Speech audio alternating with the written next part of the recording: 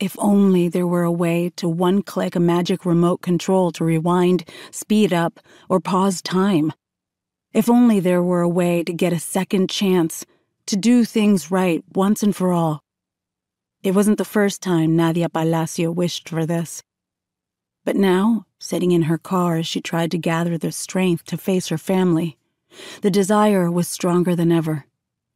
The difference was that this time, it wasn't because she regretted what she'd done. Quite the opposite. Finally, she'd stood up for herself like she stood up for other people. She just wasn't ready to deal with the consequences. Not yet. What she needed was a pause button that would give her space to breathe, to think. But even if her world had come crashing down, planet Earth still kept spinning like a music box ballerina. Instead of a waltz, the sounds playing in Nadia's mind were like Thor having a demolition party with his hammer in her life. Since last night, she'd done a lot of breaking.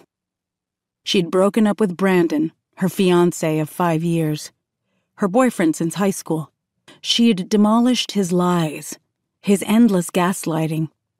But she hadn't come out unscathed. She'd walked out of the fight with a heart smashed to smithereens and her confidence the size of the dust motes dancing in the sunbeams that slashed through the windshield of her car. And now, no matter how Nadia broke the news to her family, her Wonder Woman alter ego would go down the toilet. Part of her wanted to barge inside the house to get it over with.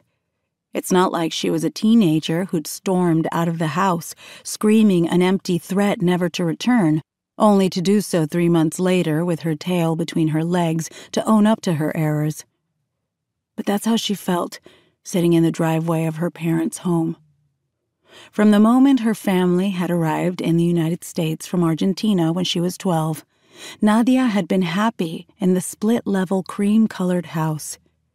She still made her run for it at the first chance she got, with a full-ride scholarship under her arm and the expectations of the whole family on her shoulders. When she returned a few years later, it was with 2 shiny diplomas and a set of fancy letters at the end of her name.